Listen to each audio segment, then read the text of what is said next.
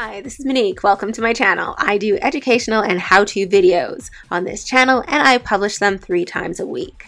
So please subscribe to this channel and keep watching. Today I want to show you how to free up some disk space on your computer when you're using a program like iMovie.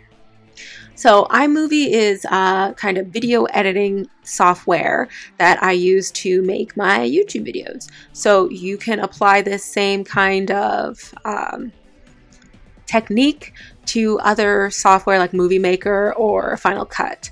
Basically, you need to open up iMovie and you are going to erase your files. You're going to first kind of back up the ones that you want onto a separate disk, but you're going to erase your files and then you're going to delete your iMovie library.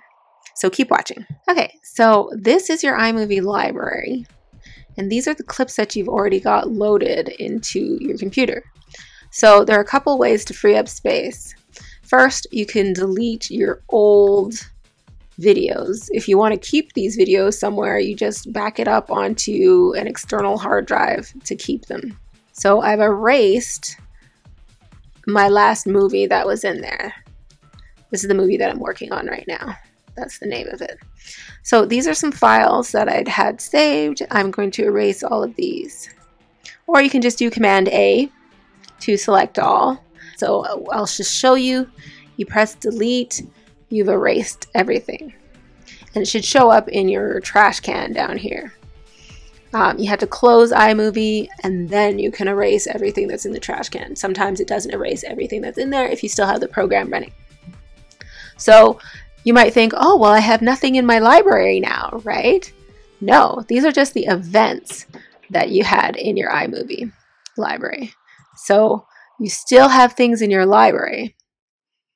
So all you have to do, like I did a couple nights ago, is you have to go into the actual library folder for iMovie and then erase it. So I saved 50 gigabytes of space because my iMovie library was saving every single video that I made.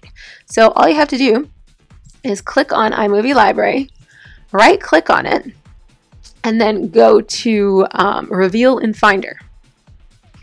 And so right now, as you can see, I'm not lying, my iMovie library takes up 3 gigabytes of space. That's a huge file.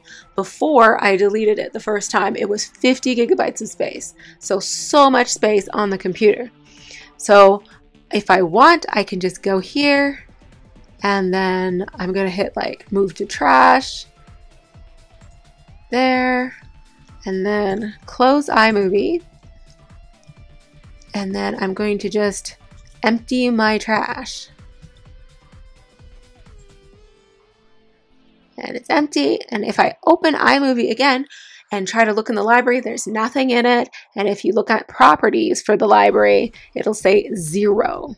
So by doing this, you are making your computer run faster because it doesn't have all of these huge movie files that are sitting in your iMovie library.